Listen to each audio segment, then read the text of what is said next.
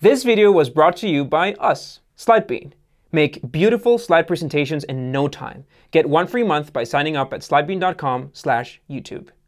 Today's episode of Startup Forensics is about live streaming apps, something that we all take very much for granted today, as we're not impressed anymore by seeing anyone going live on social media. And they broadcast literally whatever, which is probably part of the problem here. But let's not get ahead of ourselves. While the idea of live broadcasting is anything but new, back in 2014, 2015, it took the internet by storm when mobile applications made it easier for people to broadcast with just a tap. And most importantly, made it easier for audiences to connect with streamers. Before this, a live broadcast required a lot more technical stuff, and that's why it was reserved for television studios and live stream.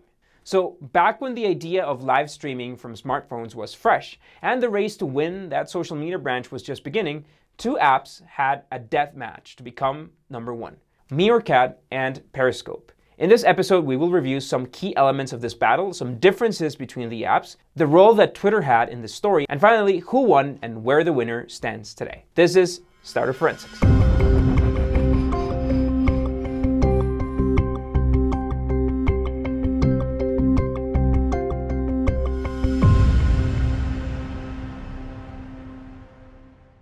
First, we have Meerkat, the live streaming app that became hot thanks to 2015's South by Southwest. It drew the public's attention and gained traction at a pace that made everybody think it was the next big thing.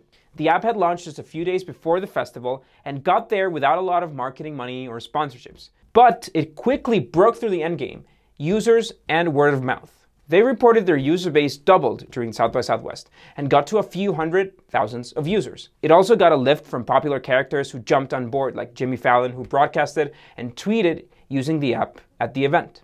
But even after that South by Southwest buzz, other celebrities like Jared Leto or Madonna kept it alive, and the community started looking big and strong.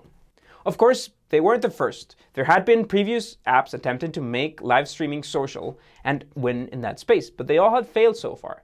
Meerkat was simple enough and was the first one to succeed in making it cool and social, but it did so by completely piggybacking on Twitter.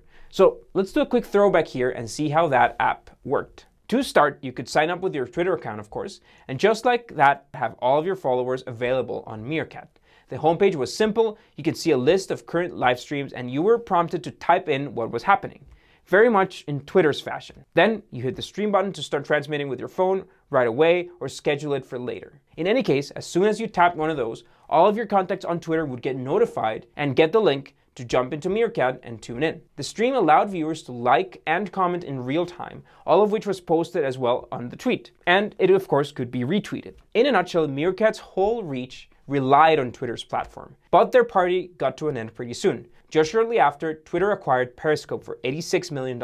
That's March 2015. Twitter was betting hard on video and had acquired Vine just a few months earlier. Go check out that video to find out what happened. So, only a few days before Meerkat's breakthrough in South by Southwest, Twitter had acquired the other one app that could do what Meerkat did, but better. This was a kick in the butt for Meerkat, not only because of having a strong new competitor in the space, but also because Twitter did restrict some of Meerkat's features that relied on their platform, seriously harming its social component. According to Ben Rubin, Meerkat's founder, Twitter did this in a very short notice of really just a couple of hours before pulling the plug, crippling their ability to react. Twitter's actions severely affected Meerkat, of course, but they also validated the market space. And Meerkat had done enough to be able to raise $12 million on their Series B at a $40 million valuation. This is according to TechCrunch. So 2015 was a big year for live streaming apps, and that's how fierce and fast the competition was, blow by blow. The investment round was led by Greylock Partners, and one of the investments, Josh Ellman, posted a very optimistic note on Medium, where he even referenced the symbiosis between Meerkat and Twitter. Some argued that it would have made sense for Twitter to acquire Meerkat and leverage all the connections the app already had with it. But as you know, they followed Periscope's development instead, apparently not paying much attention to Meerkat's incursion in their platform, and finally went the Periscope route, despite Meerkat was already a trend on Twitter and Periscope hadn't even launched yet. Now, let's talk about Periscope. In essence, it did pretty much the same thing as Meerkat, but users reported that it did a better job handling delays in live streams, and the UI overall was better, which ultimately just facilitated the social factor. This made sense because Periscope's development took about a year, while Meerkat took just about 10 weeks to come up to life. And that resulted in Periscope delivering a more polished product and experience. Back in its early days, Periscope founders Kai von Beekpoor and Joe Bernstein said they wanted to create the closest thing possible to teleportation. Yeah, somehow the idea of being able to watch a live video broadcast of whatever you wanted to see from your phone appealed to them as something close to teleporting back in 2014. Periscope founders have talked about how the idea was born when Bernstein was traveling in Istanbul and protests burst in Taksim Square. He then wanted to have real-time information and visual input of the development of the protests, but all he could get were tweets from people claiming to be there. So from there, they dreamed in a future in which you could just pick up your phone and tune in to watch and be transported to any place or experience in real time. Yet another key difference Periscope had with Meerkat was that live streams could be replayed if the streamer decided to keep them. This probably gave Periscope an advantage, and it relates to a fundamental fact of consuming content on the internet. Its nature is asynchronous. That's right, the social media mindset isn't really one for pointing, viewing, and our feeds are more and more asynchronous every time. This means that you should probably look for ways to make your content available to more people, adapting to their behavior and schedule, and not the other way around. Unless you're famous or you're broadcasting a big event, chances are you're going to struggle to find an audience for your live stream at a single moment in time. A stroll on a beautiful beach sunset on your kid's theater play may have value for those close to you, but it would hardly appeal to any larger audience. Now, say your kid does something funny in the play or something unexpected happens while walking at the beach, and suddenly the video may be interesting to others, but the synchronicity of watching it in real time just loses relevance. That's ultimately a reality that both Meerkat and Periscope, or really any other social live stream app, had to fight with. Still, in August 2015, more than 10 million Periscope accounts had been created, and nearly 2 million used the app on a daily basis. However, by that time, the app churn rates were high as well. Some sources reported it being as high as 50%. And it was doing better than Meerkat.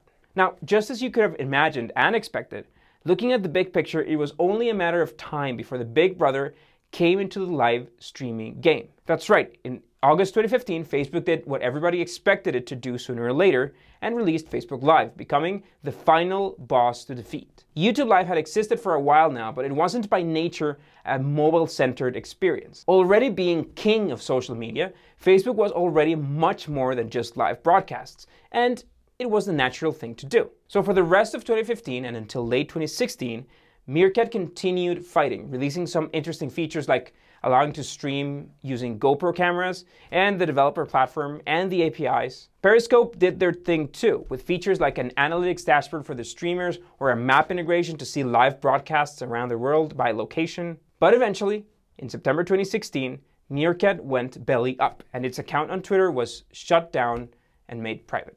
Shortly after, it got removed from the App Store, leaving Periscope victorious and ready for the real fight against Facebook. Ben Rubin, Meerkat's founder himself, acknowledged that the category of broadcast, one too many, wasn't breaking as a daily habit to rely on completely, and it was too far away from the everyday user. By the time Meerkat died, the team had been working on a new project for about 6 months, an app called House Party. This one is still available in the App Store, and it's something like a video chatting with groups of friends. It does not seem to do much more than what you can do with, say, FaceTime these days, but still, it has managed to survive longer than Meerkat, but without all the hype.